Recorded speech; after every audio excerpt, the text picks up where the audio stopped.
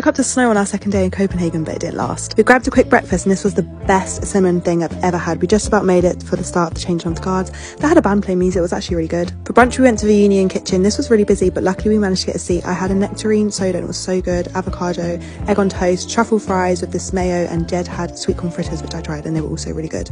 I would recommend booking though. I think we just got lucky and didn't have to wait. We then went to Nihavn and took a stroll here, and it was so gorgeous and pretty here. The colourful houses are so nice. Then went around some shops, and first was Hay House, absolutely gorgeous in here, and the stuff in here was so nice. And then I popped into Weekday and got this cardigan because I wanted it for so long. It was out of stock in England. After walking around for a while, we had a pit stop and I had an Aperol Spritz. The seats were heated at this place and it was absolutely perfect because it was so cold. We had a little wander down the streets looking in all the independent shops. This place was called Notre Dame, and the homeware in here was so gorgeous. These soaps smelled so good. I literally smelled every single one. I was obsessed with that whisk. I kind of wish I got it. There were so many things in here I wish I got. These teapots in every single colour, just perfect. Walked past the kiosk and they were playing my favourite song and I got the wrong part of the song. Jed is like the paparazzi who's always recording me. For dinner we went to Canteen.